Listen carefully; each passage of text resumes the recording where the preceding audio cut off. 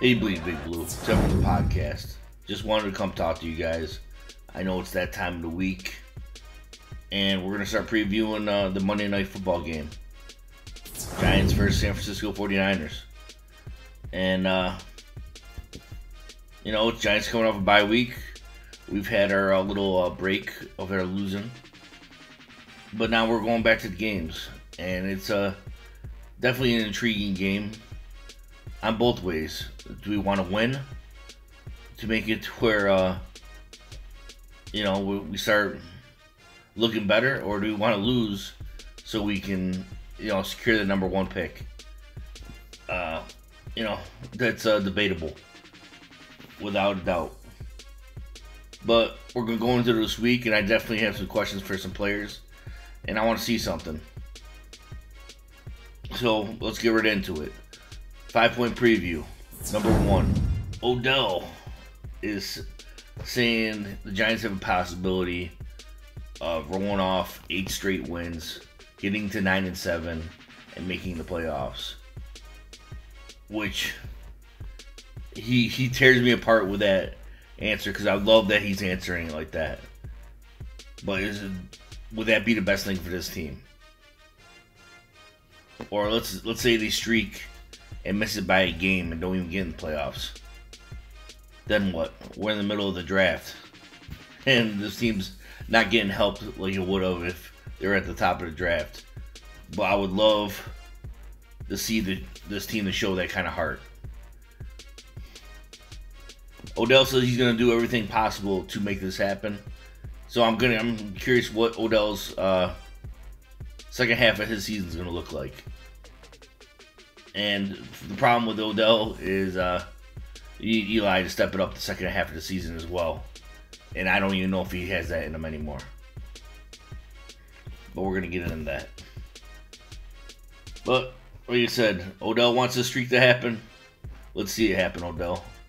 I'm definitely curious what's going to happen Monday night. Number 2, how long of a leash is Eli going to have?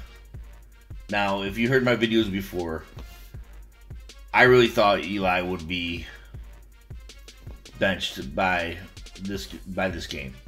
I thought he would would literally be starting Monday night. Now, the possibility of that is Shermer doesn't want to look like they're already quitting on the season. And the other thing is Loletto getting arrested and going his first game ever being on that Monday night. Maybe they're trying to take him baby steps. Now, Shermer has not committed to Eli past this game, so he knows what's going on. I think he's just getting us ready. If Eli had playing like he's been playing, I really don't think Eli's starting beyond this game. But if that's the case, is Shermer gonna wait till the game being done to pull Eli?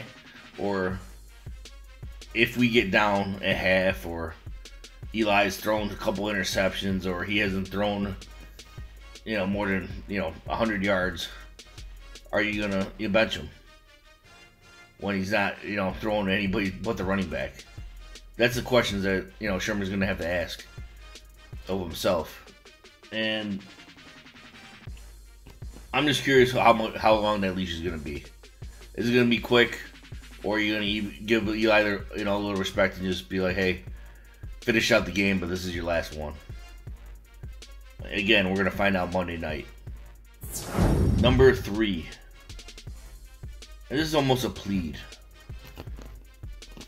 to the New York Giants defense. We're playing Nick Mullins, guys. A rookie quarterback for San Francisco. San Francisco is not necessarily trying to tear it up and trying to win. It's just a bunch of young guys, giving effort, which is literally all we ask from you guys. But the question is, can we get turnovers and sacks from this defense? If there's any game that's set up for us to get turnovers and actually make plays on defense, This is the game. Playing against Nick Mullins. Their number one offensive threat is George Kittle, because I think the kid's name is Mostert broke his leg after having a good game against the Raiders. And Pierre Garçon hasn't even been practicing. And, other than Marquise Goodwin, toasting us and going over the top, which is totally possible, there's really not a whole lot of offense we have to worry about. Now, I really believe this Giants team can stuff San Francisco and, stuff them up pretty well, because they've done it to every team. Here's the deal, though. Can they get turnovers? And who's going to make those plays? Because we're honestly counting on some young guys to do it. Like B.J. Hill, Lorenzo Carter, Sean Chandler, Grant Haley, etc. Who's going to step it up? And I want to see who's going to be on this team come next year. You got a whole half to prove yourself. Have a season to prove yourself and show what you got. And see what kind of core and foundation we have going into next year. So let's see what we got. Number 4. And the sad part is, this is a big if. If we stop the rookie quarterback and this really no offensive team, can we score? Can we score to take advantage of that? Or is the defense going to have to score for us? Giants offense, everybody in this league thought you were going to score a whole lot more points than you have this year. I'm waiting for you to do it. This is the time to do it. Offensive line, you've been getting torn apart for pretty much the whole season. Let's see you step it up. I do like the addition of Jamon Brown. I don't know if he's starting this week, but I don't see why not. What are you going to lose by having him start? And honestly, if Jamon Brown works out, that's one less position that we have to go out and really go after coming in this offseason. But that's, the biggest question is, can we score? I know Odell wants to score. I know Saquon Barkley's going to do his thing. Eli, are we going to throw to other people? Are we going to get Evan Ingram in this offense? Are we going to get Sterling Shepard in on this offense on a consistent basis? I would love us to score over 30, at least, against this San Francisco team, and honestly, we should. But just because we should doesn't mean it's going to happen. We know that this season. And number 5 is really the question I started off with in the very beginning, guys, is as a fan base, and I'm asking you, and please leave in the comments what you think, because I'm torn apart myself, is what do you want from this game? Do you want the Giants to lose against San Francisco, a team that honestly they're better than? But we do want that number 1 pick, and God knows Raiders aren't going to lose any or win anytime soon. They're not even trying. And let's say we rattle off some wins. Do you want this team to start really going after it?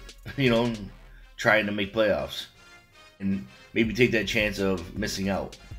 Obviously, for the best of the franchise, I really think we should lose.